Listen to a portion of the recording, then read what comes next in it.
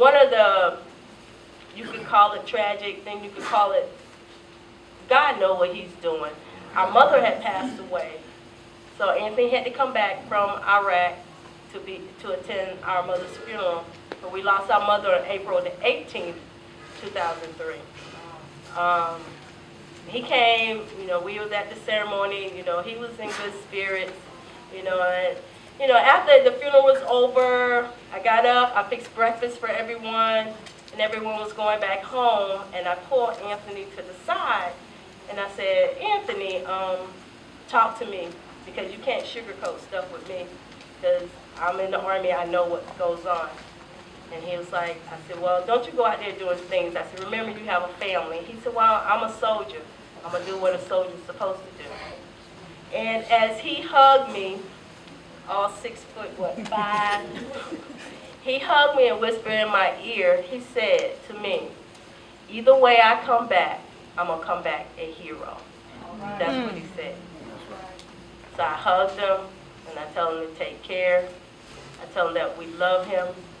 He always said that he was not afraid, that he was a soldier. He knew that his family was going to take care of his family. So he knew that he didn't have nothing to worry about. Only thing he had to do was on his mission. One thing I want you to know about Anthony, when he was at Fort Hood, he was working communication with the general. He could have stayed there, but he always said that he wanted to be with his soldiers. And he fought, and he had an interview with the 1st of the 44th, and he went and he got assigned there. Because he said he didn't like being behind the scenes. He didn't like doing communications for the general. You know, nothing against the general. He wanted to be out with his soldiers, and that's where he was happy.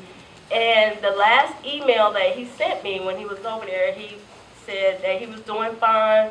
And we would always joke. He's like, oh, I'm going to outrank you, big sis. When I come back, I'm going to be Sergeant Major, you're going to have to bow down to me. And I was like, yeah, right. But Anthony was special. You know, he was a dedicated soldier.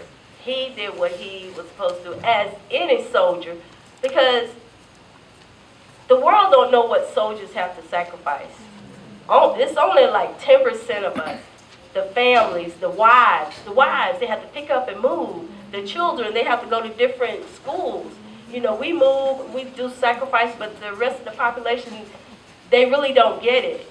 You know, the ultimate sacrifice that we give to our country so that you can live the life that you want to live.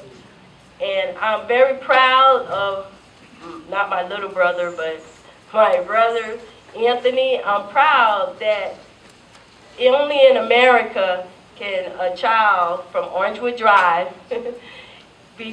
have a building, you know, named after him. And we, as a family, we feel so proud. And I'm not going to talk too long, because I have I can see my siblings, they're patting me on the back, say, okay, cut it short, you know. But I just want to know.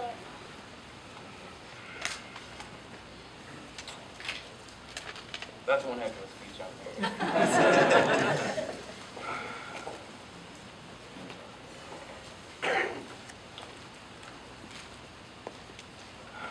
Hello, my name is Thompson, son of Anthony Thompson, as you can tell by our handsome faces. I would like to thank every one of you for making this happen.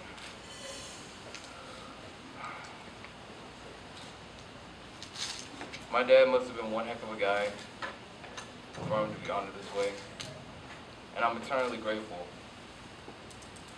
I think I speak on behalf of my whole family when I say that we are eternally grateful and honored.